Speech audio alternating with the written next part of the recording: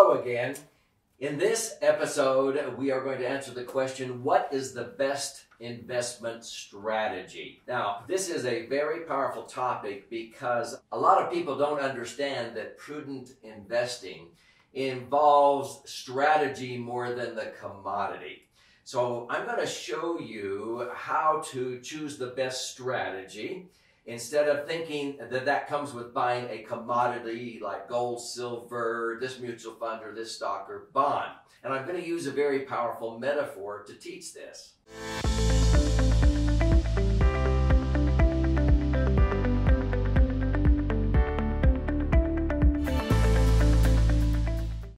So if you were going to be playing in a golf tournament, let's say, and you had the choice of using a professional golfer like Phil Mickelson's swing, or you could use his clubs, what would you choose? I'd rather have the swing, not the clubs.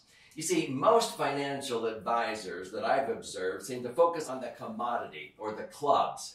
Buy this stock, this bond, or these mutual funds, or gold, or the silver. It's not in the commodity. It's in the strategy. It's in the swing. So when we talk about the difference between the swing and the clubs, I love to teach and empower people with the proper strategy, the swing of asset optimization, tax minimization, and empowering all of their authentic wealth is what I call it. When we talk about money, the swing has to do with making sure that we pass the liquidity, safety, rate of return test, but also we eliminate the biggest dangers, taxes, inflation, and market volatility. And we do that by seizing the best opportunities to be able to use a strategy. Now, one of my favorite strategies, for example, is indexing. And I'm not talking about index mutual funds. I'm talking about a strategy when my money is linked to a return or an index like the S&P 500 or the Dow Jones. I get to participate when the market is doing well. But if the market crashes, I don't lose. I may not make much of anything, but I don't lose. And Warren Buffett has two rules of investing. Rule number one, don't lose money.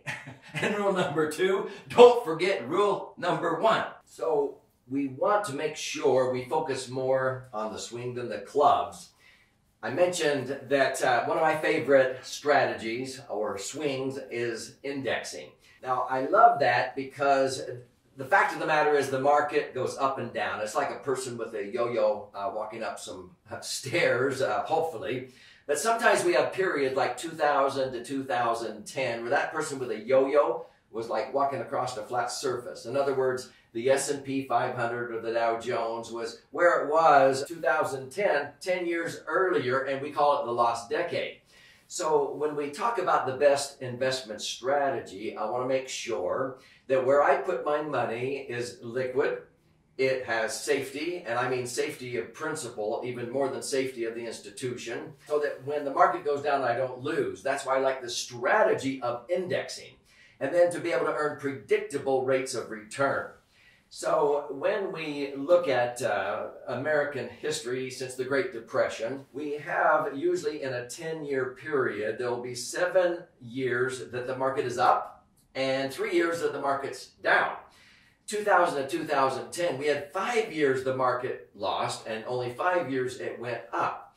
And so people get confused because the strategy they choose, they put their money in the market and it goes up and up and up, and then all of a sudden they lose, like in 2001 to 2003, they lost 40% in the value of their account. If they had $1 million, let's say, that they had accumulated their entire lifetime in the year 2000, they saw that $1 million nest egg dwindle in value down to $600,000 by the end of 2003. That was caused by 9/11, the terrorist attacks. It took 4 years until 2007 just to get back what they lost. And then what happened in 2008? Another 40% in a 10-year period. And it took till about 2012 before they made back what they lost there. You know, I use the strategy of indexing so that my million in 2000 doubled to 2 million by 2007. And by 2012, it had tripled. In fact, by 2015, it had quadrupled when most Americans were barely back to start making some progress again. So the point is, you want to have a strategy to achieve financial independence. And I'm going to show you, if we were all involved in a race to achieve financial independence, and we're going to call this the $1 Million Dash. So many times people put money into taxed as earned investments, and that's like crawling toward this finish line. If you put money in non-qualified tax deferred accounts like annuities, where you take after-tax money and put it in there, that's like walking.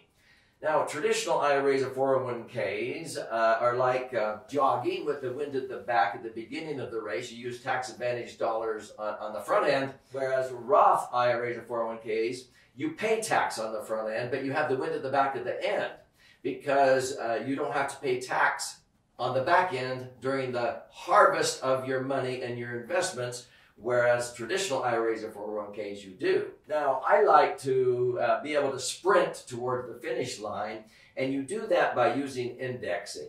So I'm going to sort of sum up what actually happened in that lost decade, where people were actually cheering when the market went down because they chose the right strategy. So indexing is a wonderful strategy. So let me use this again to show what happened in that lost decade.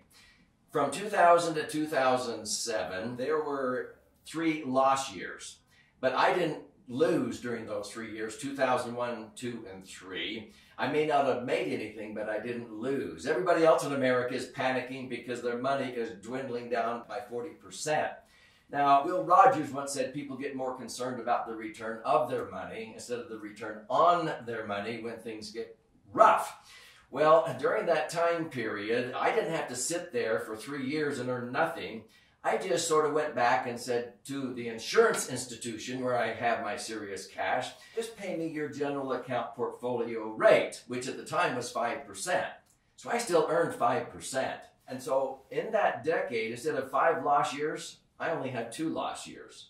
Because I'm also using a strategy called rebalancing. So I don't have to sit there like a bump on the log waiting for the economy to come back and everybody to stop rubbernecking on the freeway.